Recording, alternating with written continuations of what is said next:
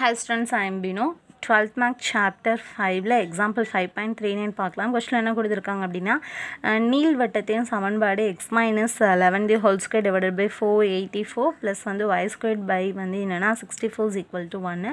நோயாளியின் சிறுநீரக கல் மீது அதிர்வலைகள் படுமாறு நோயாளி வந்து எந்த இடத்தில் இருக்க வேண்டும் என காட்டுக அப்படின்னு சொல்லியிருக்காங்க. அதாவது நான் லாஸ்ட் சம்ல சொன்ன மாதிரி தான்.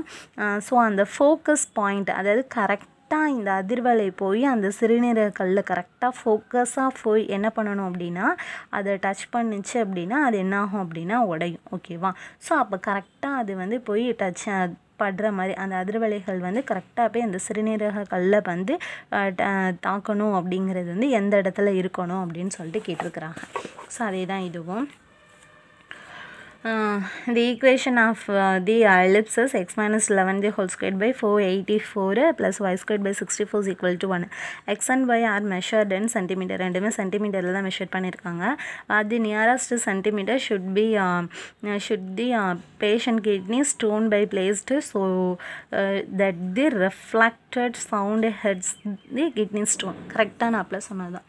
ஸோ கரெக்டாக போய் என்ன பண்ணணும் அப்படின்னா அந்த ஸ்டோனில் வந்து கரெக்டாக போய் இந்த ரேஸ் வந்து ஃபிக்ஸ் பண்ணணும்.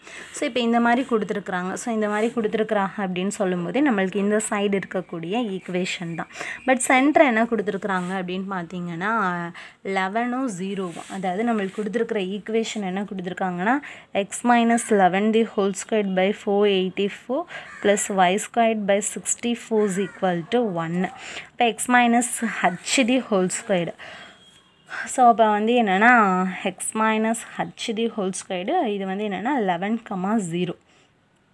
அப்போ 11,0ன்னு என்ன பண்ணலாம், எனக்குள்ளே போடுவோமா? நம்ம எடுக்கிறது தானே. ஸோ 11,0 அப்படின்னு சொல்லிட்டு என்ன பண்ணிக்கிறேன்னா இங்கே எடுத்துக்கிறேன். அப்போ என்ன ஆகும் அப்படின்னா இந்த மாதிரி நம்மளுக்கு வந்து என்ன கிடைக்கிது அப்படின்னா நம்மளுக்கு வந்து ஒரு பேரபோலா வந்து கிடைக்கிது. ஓகே, சாரி, எலிப்ஸ் வந்து கிடைக்கிது. இப்போ இதில் என்ன சொல்லியிருக்காங்க அப்படின்னா அந்த கிட்னி ஸ்டோன் உங்களுக்கு வந்து டயக்ராம் வந்து இங்கே வந்து கொஞ்சம் நல்லா கிளியராக கொடுத்துருந்துருப்பாங்க. ஸோ இந்த மாதிரி ரேஸ் வந்து போகும்போது கரெக்டாக அந்த கிட்னி ஸ்டோன் வந்து எந்த இடத்துல ஃபோக்கஸ் ஆகணும் அப்படின்னு தான். ஸோ அப்போ இந்த இடத்துல எந்த இடத்துல கரெக்டாக வந்து அதோட ஃபோக்கஸ் இருக்கணும் அப்படின்னா எந்த பாயிண்டில் இருக்கணும்னு சொல்லிட்டு இந்த 8,0 இந்த ஃபோக்கஸ் தான் நம்மளை வந்து ஃபைண்ட் அவுட் பண்ண சொல்லியிருக்காங்க. ஸோ அதுக்கு வந்து அவங்க என்ன கொடுத்துருக்காங்க அப்படின்னா ஏ ஸ்கொயர்டோட வேல்யூ வந்து கொடுத்துருக்குறாங்க. ஸோ ஏ ஸ்கொயர்டு வந்து என்ன கொடுத்துருக்காங்க அப்படின்னா 484 அப்படின்னு சொல்லி கொடுத்துருக்குறாங்க. பி ஸ்கொயர்டு வந்து என்னென்னா 64 அப்படின்னு சொல்லி கொடுத்துருக்காங்க. ஸோ இதில் நம்ம ஃபோக்கஸ் ஃபைண்ட் அவுட் பண்ணுறதுக்கு நம்மளுக்கு ஃபார்முலா நல்லாவே தெரியும். ஏ ஸ்கொயர் இஸ் ஈக்குவல் டு வந்து 484 ஆகும். பி ஸ்கொயர்டு வந்து என்னென்னா 64 அப்படின்னு சொல்லி கொடுத்துருக்குறாங்க. C square is equal to A square minus b square நம்மளுக்கு தெரியும். 484 minus 64 0 2 4.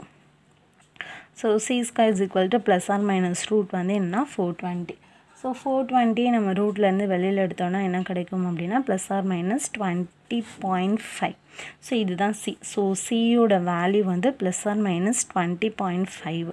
ஸோ நம்ம ப்ளஸில் தான் எடுத்துக்க போகிறோம், ஏன்னா இந்த சைடு தானே நம்ம பார்க்க போகிறோம். அப்போ இங்கேருந்து நம்ம ரேஸை வந்து இந்த சைடு இங்கேருந்து நம்ம வந்து கொடுத்தோம் அப்படின்னா அந்த ஸ்டோன் வந்து எங்கே இருக்கணும் அப்படின்னா கரெக்டாக 20.5 சென்டிமீட்டர் அந்த டிஸ்டன்ஸில் இருந்துச்சுன்னா நம்மளால் கரெக்டாக வந்து என்ன பண்ண முடியும் அப்படின்னா அந்த ஸ்டோனை வந்து ரிமூவ் பண்ண முடியும். ஓகே, ஸோ அவ்வளோதான்.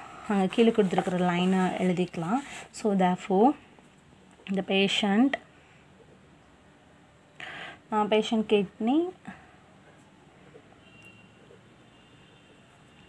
should be placed on taste வந்து என்னென்னா 25 சென்டிமீட்டர் மீன் ஏன்னா அவங்க நம்மளுக்கு சொன்னதே எக்ஸ் அண்ட் பை வந்து சென்டிமீட்டரில் தான் டினோட் பண்ணுறோம் அப்படிங்கிறது சொல்லியிருந்தாங்க. So from the centre of the